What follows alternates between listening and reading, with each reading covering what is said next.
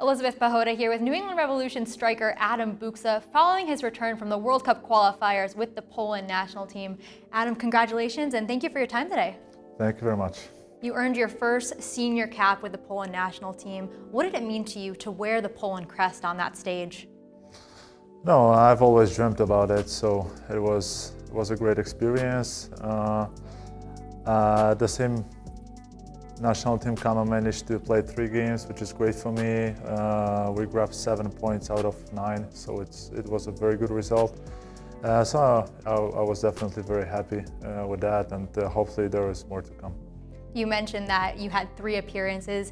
You earned 2 starts and scored 4 goals in that span. What allowed you to be so dangerous with Poland?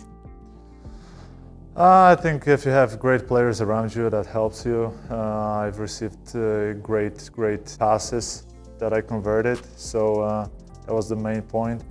And I don't know what else to add. I just had a good time there. I was very motivated, focused, and it turned out to be really good 3 games. It really showed on the field too. You notched a hat trick in Poland's 7-1 win over San Marino. What were your emotions following that game? I was simply very happy. I took the ball home with all the signatures of all players that took part in this game.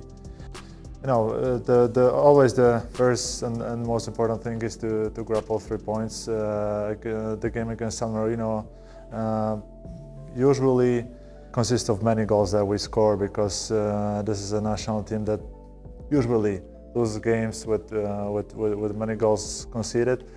This time we managed to score 7 goals. I was definitely happy to score 3 of them, and that was like a warm-up before the main part, which was a game against England. You mentioned keeping the ball as a special memento. Where do you have that stored? For now, I think it's in Warsaw, in my sister's house. But I have to do something with it and organize some space in my apartment, either in the United States or in Poland, where it will have its special spot in my apartment. That'll be really nice for you to hold on to for years to come. As you return from playing with Poland for the national team, how will that help your game here with the Revolution? First of all, I feel really well to be back in the United States, healthy and ready to play. I don't see any difference between playing for the national team and the club in terms of my focus, awareness, and preparation for the game. So nothing changes in my attitude. I just focus on every upcoming game, and that's it. Independent if it's the game for the national team or the club. I just don't want to focus on every different game in a different way. I just have my own base that I have, and I work on several things every day, and nothing changes in my attitude.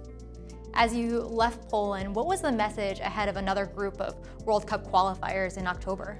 Time flies, you know, and there's not too many games left before the next national team camp. For now, I don't really think about that, because we have 3 important games for the Revolution, and that's where my focus goes. I'm not sure where the next list will be announced, so we'll see in the future what the time brings. Adam, we look forward to seeing your continued success with Poland and the Revolution. Thank you so much for your time. Thank you, appreciate it.